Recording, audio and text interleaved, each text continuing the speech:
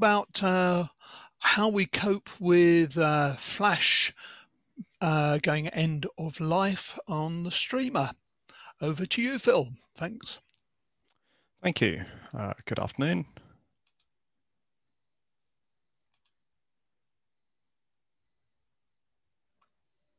So I'm going to talk a bit about the real-time streaming after Flash. So one of the big capabilities that we've got on the BATC streamer is the real-time streaming. And this is something that has been quite useful for people in, for example, repeater nets and such.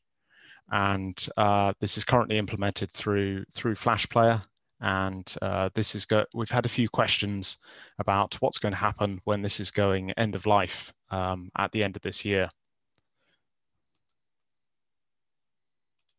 So in this talk, I'm going to talk a bit about the current streamer architecture, the Flash and HTML5, the death of Flash, what that actually means for this, why it's a problem on the client side, but it's not going to be so much of a problem as perhaps it sounds like to some people.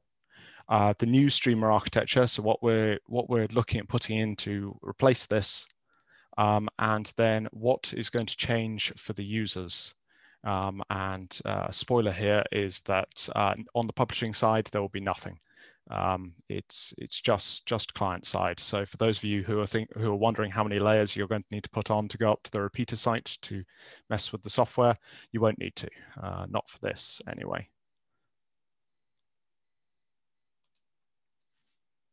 So this is the current streamer architecture. So we've got the publishing on the left, we've got the clients on the right, and then the BATC server in the middle. And the key to this really is, if I'll just bring up my pointer. The key to this is the Nginx RTMP module in the middle. So Nginx, this is based on Nginx, a popular web server, which we actually use for serving things like the forum and the wiki as well. And this Nginx RTMP module for it enables it to understand and to deal with RTMP streams as well. So when you publish in with your stream tag on the end there, this has a functionality where it then puts out a request to the WordPress database, and this authenticates that stream against the details that are stored against your WordPress account there. Then that then returns a response telling it whether to allow or deny it, and that makes it that's made the integration there very easy with WordPress.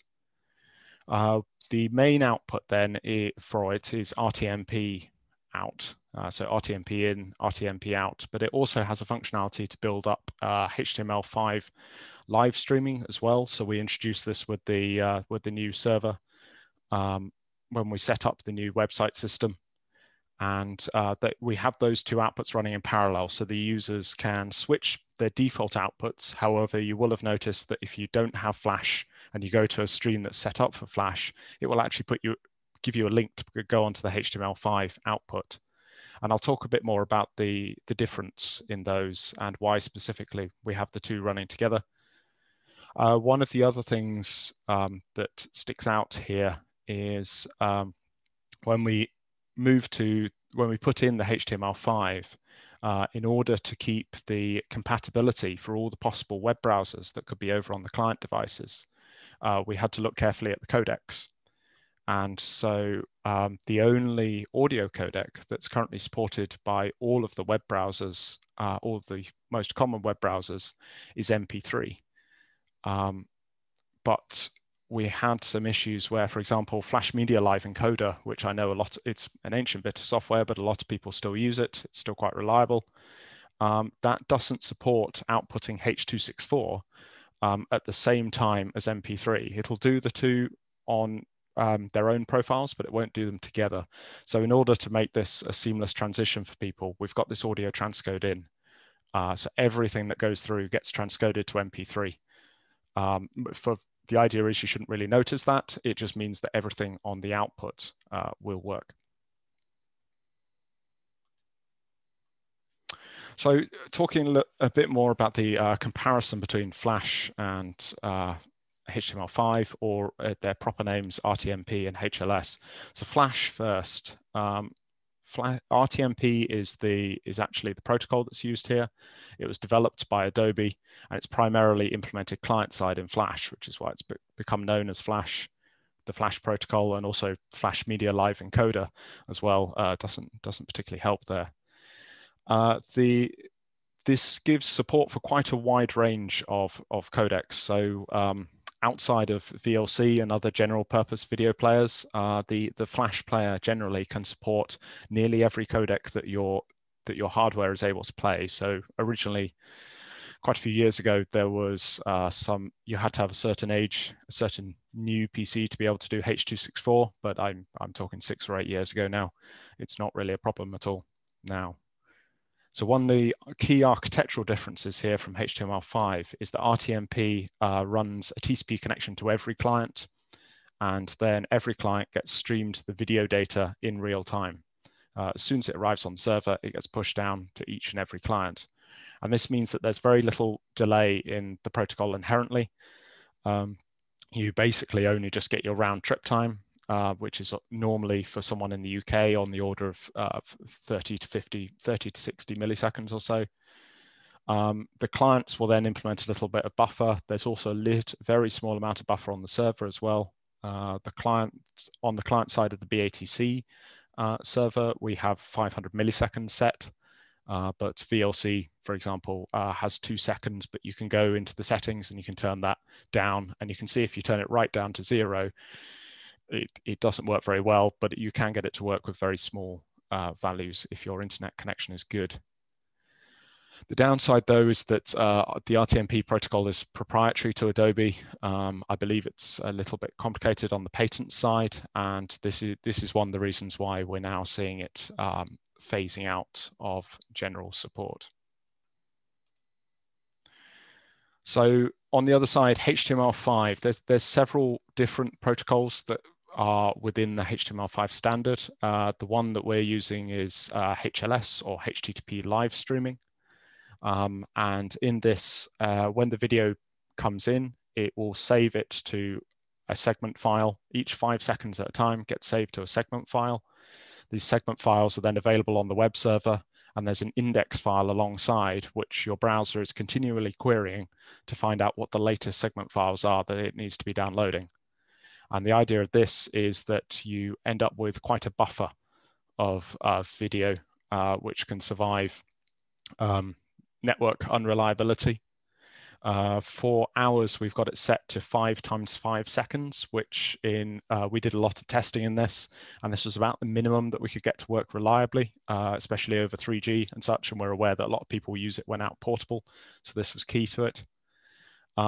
YouTube and other video streaming websites will use quite a bit more. This is why they have 60 seconds inherent delay. They do some transcoding as well.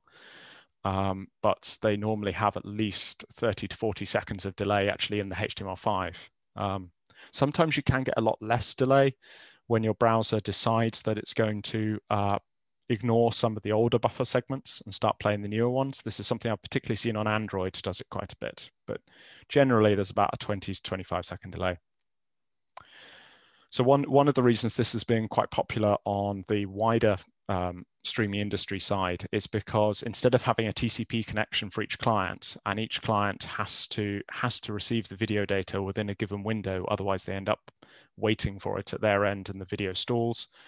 For this, each client just has to connect for as long as it takes to download the next segment, and then they can close the connection, which means you can have a server that's serving 10 or 20,000 clients, but only has 2,000 or 3,000 active connections at any one time, which is a lot easier for the software to handle.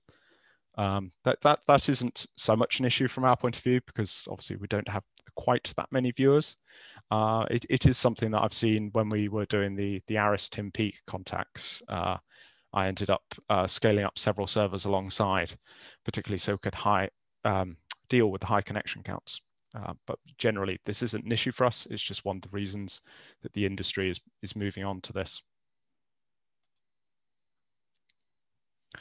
So this death of Flash is the Adobe is dropping support of the Flash player. They're not doing any more security updates and or anything like that.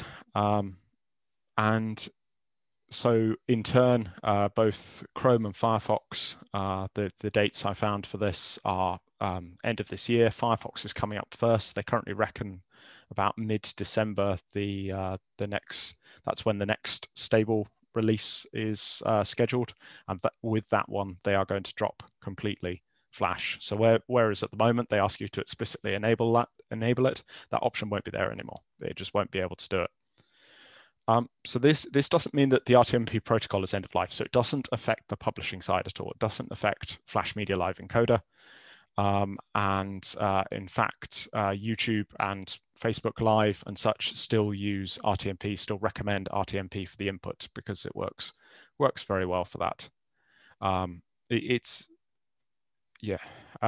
So one of the other things there is that the browsers could have chosen to implement this directly in a HTML5 video element or such, but because of the patents and the proprietary nature of it, it was a bit too messy. So hence why they're moving on to new ones. However, we are planning to keep the RTMP protocol available on the server, and that means that you will still be able to connect directly to the RTMP endpoint with VLC. I know that people do it as well with OBS, using OBS as an input. Using it as an input for OBS and connecting over RTMP, that will still be there. And also for the ports downstream viewer, which connects to the RTMP endpoint, those will still be able to work. It's only the in-browser thing that we need to sort out. So hence, we need to find something new for that real-time streaming capability to allow it to be useful with VHF talkback and such. So the replacement we found is WebRTC, and this is Web Real-Time Communication. And this started development quite a long time ago. It's specifically catered towards video conferencing and setting up video conferencing native within the browser without having to have an extra app for it. And there are some implementations around this. Jitsi is one of them. That actually work quite well just in the browser without any extra plugins. But this is the core technology we've been looking at. And it was started by Google quite a while ago. They actually started working on it for Google Hangouts. And then when they developed a standard and that entered this candidate recommendation phase with the standards body, that was when the other browsers, Firefox and such, really started to pick it up. And now it's well supported within all major browsers. So the client side of it works very well. The server software is the main bit we've been looking at. And of course, this is mainly designed for bidirectional communication, so setting up video conferences. And that's in terms of a plugin replacement for this, that's not exactly what we want. But we have found this software called Janus. I may not be pronouncing that correctly, but it's an impressive project. It's all open source, highly extensible, lots of modules for it. And specifically, it has one module for it which supports server to client streaming. So an audio AV endpoint on the back, streaming into the server, and then it presents that as a WebRTC stream to the client with a player for it, which would directly fit what we need. And there's virtually no buffering or anything in it. Sorry, I've just gone back. So that does appear to do what we want. And we've started setting up a proof of concept for this. So this is the new streamer architecture, which the main difference really is just that we've got this WebRTC Janus software running here. And the idea is that we're going to push the RTMP output from here. So Janus will take RTMP input with a suitable modification.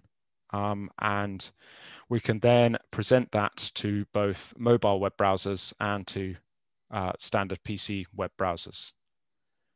And the main issue currently here is that Janus is set up to authenticate things itself, being a very large, very capable software. It's set up to handle all the authentication itself.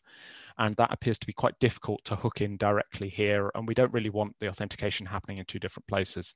So the current work that we're working on at the moment, before we make this, we start letting people be able to use this really, is getting the software to accept any stream that gets sent to it. So I'm currently trying to modify it to do that. And then we will just cut it down to streams that are only coming from internal. And at that point, we still handle the authentication on the front end, but this will still then present every stream that gets put through as a WebRTC stream. So we've currently got the proof of concept working for a couple of hard-coded streams, but it just needs a few more evenings and weekends spent on it. Now, I mentioned the audio transcode before. This comes up again here because WebRTC is another different set of codecs. And the main codec with WebRTC is Opus, which is a nice permissively licensed codec.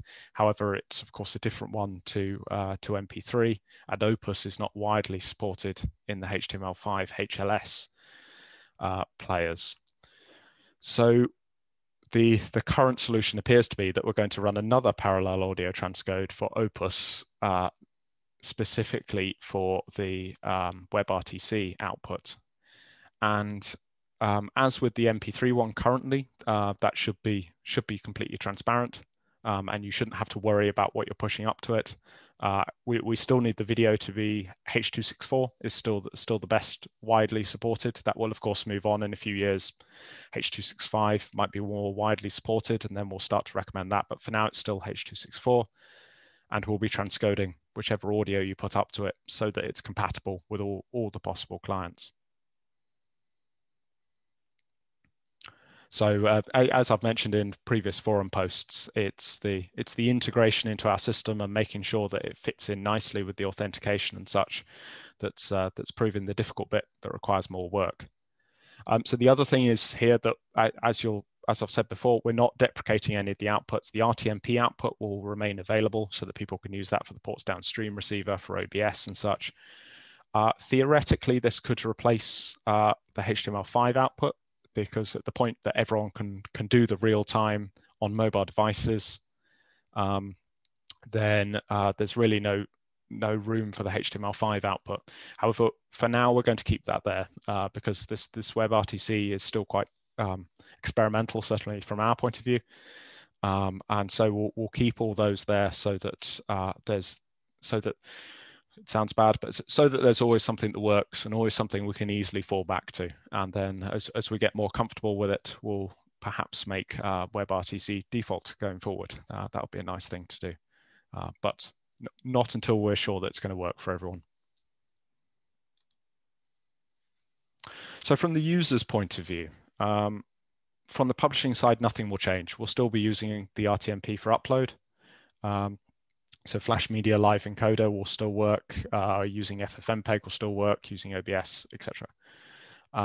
We already recommend the H.264 because it's got wide compatibility and it's a lot better than the VP9. But sorry, not VP9, but a lot better than the VP6, I think it is, that Flash Media Live Encoder supports by default. On the client side, because WebRTC is a newish technology, you will need a reasonably recent browser. This does mean no Internet Explorer. So this list here is by no means definitive. I haven't actually done proper compatibility testing of what we've got so far, mainly because there's a couple of different players available for it, and I'd like to still have another look around in a week or two and see if there's a better player, because several of the current ones don't quite have the controls that we have at the moment on the existing player. But this is taken off the basic support matrix for WebRTC. So no Internet Explorer, unfortunately. If you're using the Windows default browser, it'll need to be Edge 15+, which I think is still I think was still released last year. So ideally you should be running that already. And then any version of Chrome or Firefox from really the last couple of years. This does probably mean that you can't run it, you can't see it on XP, but hopefully not too many of you are still running that with websites.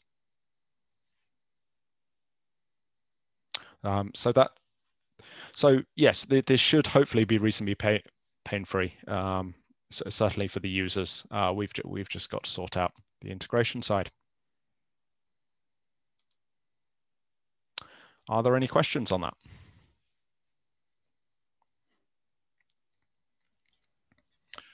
Thanks very much, Phil. That's very interesting. There's clearly made a lot of progress there. I take it you can hear me. Yes. Yep. Yep. Now, I did see a question. Somebody asked, what is the RTMP URL for the existing service? Which is a fairly easy one to answer, isn't it? It is, yes. It is RTMP /batc.org.uk/live/ your stream call sign. So that is the same call sign that comes up at the end of the URL for the HTTPS for actually accessing your stream page. It's basically the URL in the top of your stream page, but with RTMP on the front instead of HTTPS. Yep, that's really easy. And if you type that into VLC, you get a really good low latency stream. Yeah, it's very useful for checking audio levels at events, so you don't have to wait for the HTML to come through, and you're making sure that the compression's all working well. Do we have any other questions? I can't see any here. But no, I was really pleased to hear how painless it's going to be for the users. The fact that nothing needs to change on the streaming side, on the repeater side of things, that'll make a lot of difference, certainly. That is the idea. Obviously, we've still got some bits to implement, so until it's fully working, I'm not going to 100% guarantee it, but it's looking good at the moment. The question here, there's long been a security issue with Flash, any with HTML5, question mark. No, so as long as you keep your browser updated, the HTML5, all the software for that is built into your browser, so the security updates are delivered alongside the standard security updates in your browser. So as long as you keep Firefox, Chrome, or or Edge, not Internet Explorer, up to date, then that will deliver you all the latest security fixes. Okay, thank you. Do we apply the SSL certificate on the streams? So we currently don't use an SSL wrapper for the RTMP. There is RTMPS, which is just RTMP inside a TLS session. And I'm aware that I think Facebook requires that you use that for upload. It's not something that we currently implement because we haven't had too much need for privacy, but I have been thinking about it while doing this, and that might be a capability we add so that you can do an encrypted upload if you want to, alongside just using the unencrypted side. In terms of the egress out of the server, so to the clients, the HLS goes over the HTTPS, so the standard TLS, same TLS 1.3 that you're using for the forum, for the wiki, for the shop. So that's all secure. And actually, with the move with WebRTC, that will also be encrypted over the same kind of session as well. So from the server to the client will all be encrypted. I am thinking about adding publisher to the server encrypted as well, if people want that. Okay, thank you. Two questions from David. First one is, what's the typical size of the HTML5 segment files? So that depends wildly on your video codec that you're using. So if you're using a very low, it's your bit rate for 5 seconds, basically. So if you're trying to do a 4K stream through it, which works, then you're obviously going to want a high bit rate for that, and it can be several tens of megabytes. Whereas for a low quality stream, like some of the ones from repeaters or such, where you just got 640 by 480, it might be down at 300, 400 kilobytes. Okay, and are those segment files cached to disk, or do they just exist in memory? So if that's talking about the on the server side, they are written. I think it's talking about the client side. Okay, on the client side, the browser is probably just holding on to them in memory, but I would assume it pages them out to disk. You can, of course, record this. There's a couple of applications for actually downloading these segment files and reassembling them back into one large file as well. Okay, and will there be an easy way at the user end to record streams to watch later? I guess watch back is out of the question, smiley. Okay, so this is one of the things we thought about when moving to the new server, is that because we did have the facility to record streams on the old system, and this was starting to fill up the disk quite a lot because people were using high bandwidth streams, and paying for this video archiving, we weren't sure that was something we want to do. So there is potentially the ability to do that. It's just a question we need to think about how to implement it to make sure that we're not spending too much money on disk space, really. The Nginx RTMP does have an ability to turn on and off recording via an API. So we may be able to do that for certain event streams, perhaps. Yeah, I don't think it's a managing it as a general capability would be quite difficult, I think. Yeah, that's the concern there. If you want to record something yourself, then there is RTMP dump application for which you can connect to the RTMP URL, and it'll download it as an MP4 as it goes. And that's what we tend to use for recording event streams. Okay, and actually Ian was talking about recording locally, and you've just answered that with RTMP dump. Okay. There was a question from Brian Bailey which said, on your server side, would there be any advantage in using containers? Yes, and we do. Yes, so the Nginx RTMP and FFmpeg, that bit of it sits in its own container. The database actually sits on the container host, and then WordPress is in its own container, the PHP side of that. Forum is in another container, the wiki is in another container. This is how, when we had the security concerns about 18 months ago now, we knew that there have been no security issues across them, because that was just in one container. Okay, then, thank you very much for that talk, Phil, and for all the work you've done in the background. I'm sure that's put a lot of people's minds at rest, and it's been really useful. So thanks. We'll take a quick break, and we'll then go on to Brian to talk about MCR21 restoration. Thank you. Thank you.